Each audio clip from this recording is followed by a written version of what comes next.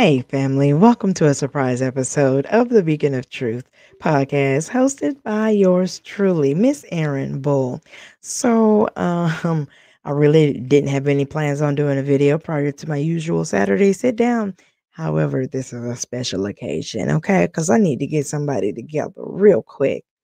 I thought about doing it live, but I wanted it to be specific, so I'm gonna do it pre-recorded but nevertheless, y'all, so let me tell you what happened to me. This is about Facebook. Y'all know anybody that knows me in real life, I don't do a whole lot of drama. I'm very low key. I don't engage in a lot of things. But one thing, um, this is called the Beacon of Truth. That's the name of my podcast. That's what I host is the Beacon of Truth podcast. So bare minimum, it should be understood that I stand for truth. So let's talk about it, y'all. Let me tell you what happened. Okay. So one of my classmates, you can call her my classmates, but she was actually like in my brother's grade. But anyway, she shared this post, right? This says the Tuskegee experiment was also conducted by the CDC. Let that sink in. So let's just pause and digest that. What is this post about? Is this a post about raising awareness about the Tuskegee experiment? Or is this a post used to exploit the Tuskegee experiment to support your position for not being vaccinated? Yeah, y'all put that in your pipe and smoke it. So here goes me being me. My initial response was, the Tuskegee experiment was in 1932. The CDC was founded in 1946. But okay. And this is also part of the critical race theory you don't want taught in classrooms. But okay, carry on. Now, initially, I had no intentions of really thinking that I was engaging in serious debate. I just saw an inaccurate post and responded to it. But no, that wasn't good enough. So let's get into the comments and reactions. Like, first of all, y'all know it's about to go left when somebody share this. Okay. And to be clear, she is white. Okay. Now, so here she go giving me a history lesson of my people. But it didn't end until 1972. And have you ever heard the saying history or his story? The experiment was done specifically on African Americans. Just like today, they help with population control of African Americans by millions of them being aborted every year. Sorry, I'm not a lover of the government and I don't believe everything they say, and I do not believe everything they put on television. So I'm just going to pause right there real quick, right? Let me just remove this and I'm going to bring it back. At what point did I mention anything about the government or anything I saw on TV or whatever? I saw an inaccurate post and offered a correction. That's it. Nothing more, nothing less. But okay, you want to come for me? All right. And I don't know what that y'all help me. What is this GIF about? Like, because to me it looks offensive, but all right. Ignore that. And then here's my simple response. Number one, of course, I know about this. And number two, don't speak on it just because it supports your position. Keep that same energy and speaking truth to power at all times. Don't pretend like you're concerned about what has happened and is still happening in the Black community. This is about your choice not to take the COVID-19 vaccine, not at all about the unfair treatment of African Americans in this country. You only share this post, to garner support for your position. All right. Now, I didn't say anything wrong. Matter of fact, y'all tell me what did I say wrong here? Where did I get offensive? All right.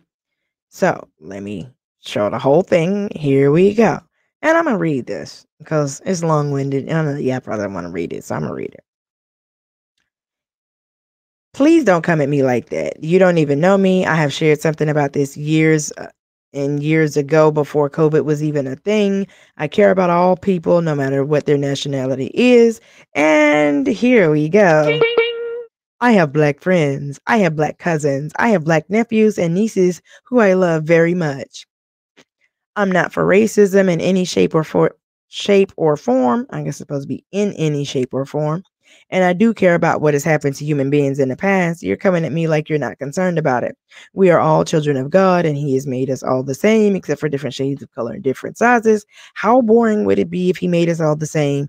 And another thing is that I've been against vaccinations ever since my nephew, who was African American, was given a shot and suddenly acted like a baby when he was 18 months and could say over 100 words. He suddenly got autism, and that was 16 years ago. Did you know that the number one gender and race who gets autism is African American boys? I'd really appreciate it if you don't come at me again acting like I don't care about African Americans, whether it be past, present, or future. And please do your own research. Look at the facts. You cannot just believe everything that the television says and everything that the government is telling you. They are not for you. They are against you. I hope you can open your mind and do a little research and understand where I'm coming from. Now, let's pause on that, y'all. Okay. Ma'am. Ma'am. Okay, wait. No, I'm not. I'm going to keep going. I'm going to keep going. No, I'm not. Okay, so first of all, you're telling me not to believe everything that's on TV and everything that the government is telling you when nothing that I have stated came from TV or what the government has told me. But okay. Now, I proceed with my position, I guess. I totally respect your decision about the COVID-19 vaccine, your choice, and I'm not speaking for or against the government. I'm Black, if you haven't noticed, and you're preaching to the choir on a lot of what you said. All I'm saying is keep that same energy when speaking truth to power. Be sure to talk about the Mississippi appendectomy too. And then I included a link to an episode that I did on my no longer existent audio podcast called The U.S. Healthcare Owes Us an Apology, which is where I did an episode about the research that I've already done about the misdiagnosis and just abuse and mistreatment of African Americans by or in the U.S. healthcare system. So, okay, we make peace, and she just goes on to me. She would never be for any type of racism when it comes to people. And then she tells some Bible story. Okay, cool. And I left it alone, right? So I'm gonna get to this last comment later, but let me show you this other one because here comes the husband. Let me read this. So first of all, he says, so my wife shares the fact that the U.S. government has long been in the practice of medical experimentation on human beings, and instead of acknowledging this, you invoke your skin tone.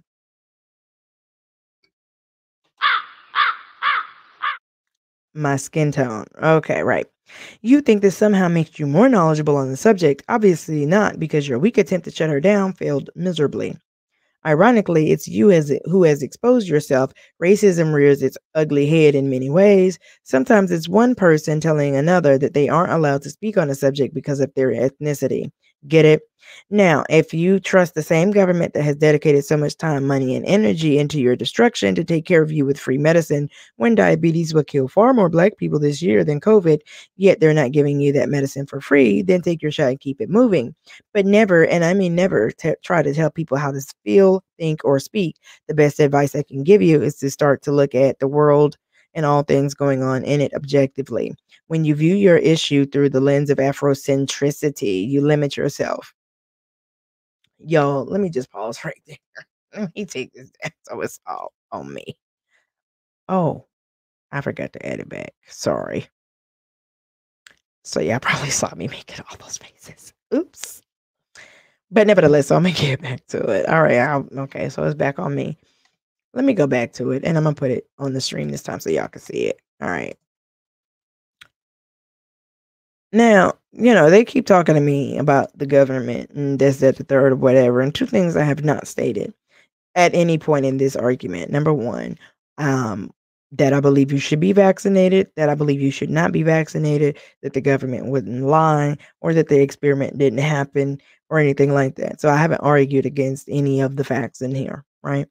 And I haven't even really stated a position for or against the vaccine, but they assume one. Now, let's keep it moving. All right.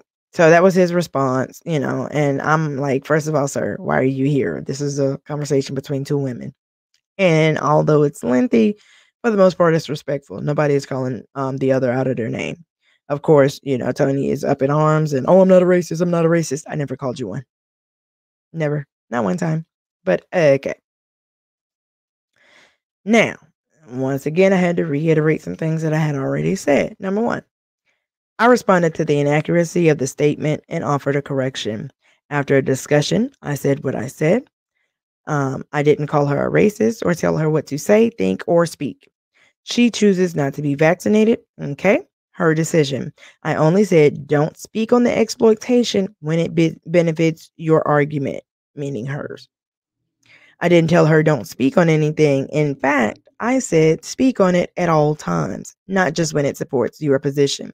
Also, I didn't invoke my skin tone. I invoked my ethnicity. And the US government experimented on a group that were considered to be less than human. They were just considered to be animals with human like qualities. I brought up the fact that I'm Black because one, she already knows this. We went to school together. And two, I said, I'm Black. You're preaching to the choir, meaning I'm already informed on the things that she was speaking of, which I also stated. I stand on everything I said to her and take no issue with what she has said to me. How you feel about it is your business. Take care.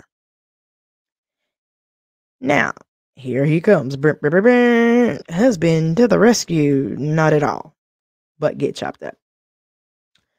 The statement was not inaccurate. The CDC facilitated those experiments. You're on the internet. A quick search will tell you this. Also, it wouldn't matter if they didn't come up with the 3 letters CDC until a certain date because it's still the US government experimenting on people. Your straw man is of no use.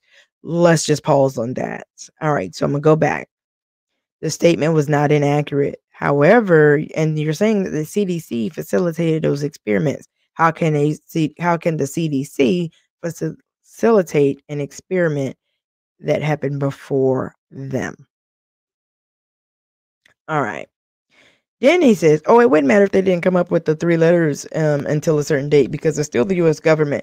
Okay. Then it was the US government standalone.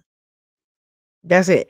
It's not an argument against the Tuskegee experiment. It's not saying that, oh, it wasn't them or anything about being pro-government or whatever. But okay, let's continue. So then he says, the fact that you think it's logical to bring up your skin tone / ethnicity because pause, he was dead wrong to say skin tone because my skin tone is brown. But okay. Your skin tone or ethnicity at all shows a lot about your character. You would not say these things to a Black person. Yeah, I would. But okay. This makes you a racist. I checked out your page. I see what you're about. If you checked out my page, then you would know that I love my fiance. I love football. I love my family. And also I love my Black people. But I also love all people. You would see no hate. You would see no division.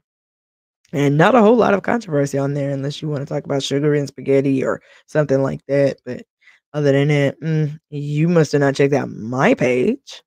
But anywho, the point that my wife made, which stepped on your toes, and you seem so desperate to avoid at all costs, is this. It's a damn shame to see Black folks get in line to get another shot as if you haven't learned a damn thing from history. Well, first of all, country boy, don't talk to me like that, okay? And then number two, I didn't encourage anybody to get the shot. I didn't encourage anybody not to get the shot either. All I did was come to an inaccurate post and give facts. But okay. And once again, here we go. This is my final response, y'all, and I'm gonna get out of here. But I never even stated my position on the vaccine one way or another. My point was never to debate to vax or not. That's a personal decision. I stayed away from it, period. But again, how you feel about it is your business. You're totally extrapolating things I didn't say or imply. It was a discussion, period. She said what she said. I said what I said, and we're good on it. And racist? Okay. Have a good day. Or have your opinion, and while you're at it, have a good day. The end, y'all. Let me stop this. But yeah, so that was my adventure in like racist land or something. I don't know. I don't know that I've ever been called racist. Hmm, it's interesting. And I was told that I was racist because I said that I'm Black to a white person. So apparently I can only be Black to Black people. Because if I tell white people that I'm black, I'm racist. Y'all let me know your thoughts in the comments. I don't know. This was a hot mess, y'all. This was a hot mess. But nevertheless, y'all, as always, thank you so much for your support and thank you for watching.